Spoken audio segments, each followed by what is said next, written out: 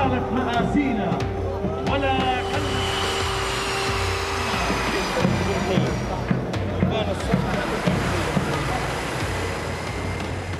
It should be a lopsided fight.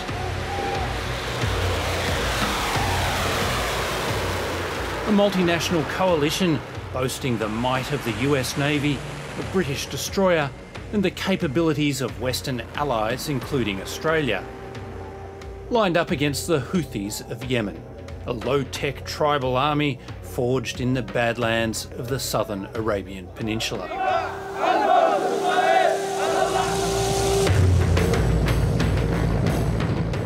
Somehow, the Houthis have managed to have an outsized impact on the global shipping trade. The Houthi strikes in the Red Sea began in October, soon after the Hamas attack on Israel. The Houthis have so far hijacked a cargo ship and launched multiple missile and drone strikes at commercial and military vessels. In the most recent attack, overnight, a Houthi missile hit a US-owned container ship. إن القوات المسلحة اليمنية مستمرة في تنفيذ عملياتها العسكرية وفرض قرار منع الملاحة الإسرائيلية في البحرين العربي والأحمر حتى وقف العدوان ورفع الحصار عن الشعب الفلسطيني في قطاع غزة. They are religious group. They are very dogmatic group. So it's part of their ideology. It's part of their ideology to be anti-America, anti-Israel. It's part of their slogan. They're also closely aligned with Iran, and it's in Iran's best interests to exact a cost against Israel on as many fronts as is possible without themselves becoming decisively engaged. The Houthis' missiles and drones come from its Shia Muslim ally, Iran. But a fight with the US and Israel doesn't merely serve Iran's interests. There's an argument to be made that they want the status of being able to play out on a much bigger stage their rhetoric about being anti-Israeli and anti-US, rather than just speaking about it, we're actually doing it.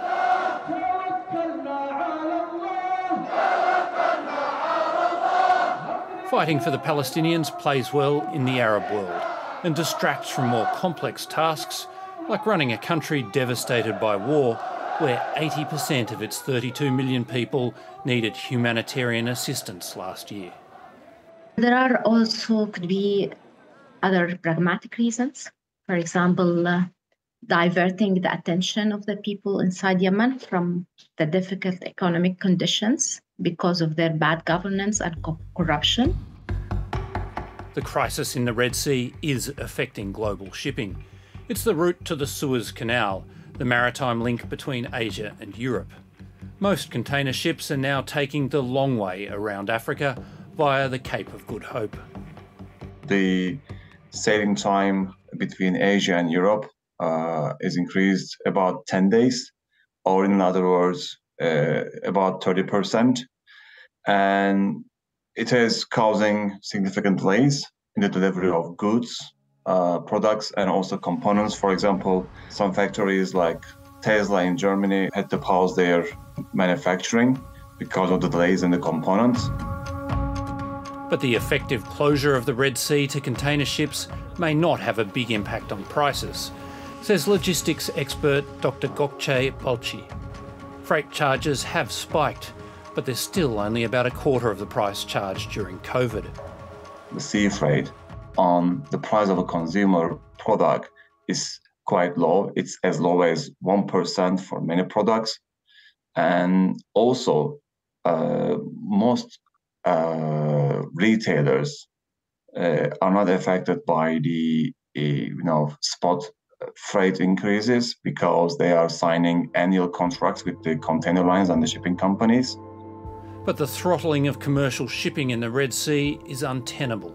I said that the Houthi action is unacceptable, it is illegal, it is dangerous, it could well result in the severe loss of life and the sinking of ships, and it has to stop. Australia was asked to provide a ship and sent military personnel instead. That's a fair call, says Roger Shanahan, a Middle East analyst and former Australian Army officer.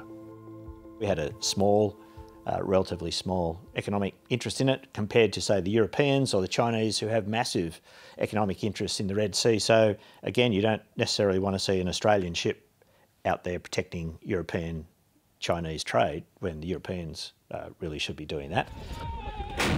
But stopping all attacks on ships may prove difficult. Saudi Arabia fought a long war with the Houthis with negligible impact.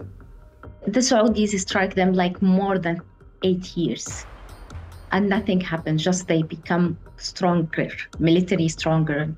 There's no doubt they're an extremely tough adversary on the land.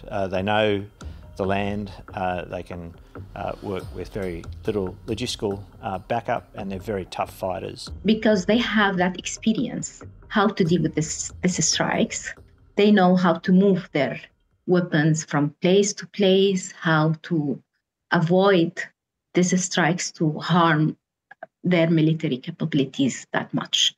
So I don't think this will affect them. While the war in Gaza continues, there's also a heightened risk of a bigger regional conflict involving Iran. There's always the possibility that there's overreach and that you either target a ship that you didn't mean to target, or you get a lucky strike on a US or a UK naval vessel that requires a much greater response. So yes, these are always things that can happen, but I think also the US and their allies are pretty well aware of the traps in play in getting further engaged into Yemen, and so they'll be very careful and measured in their responses.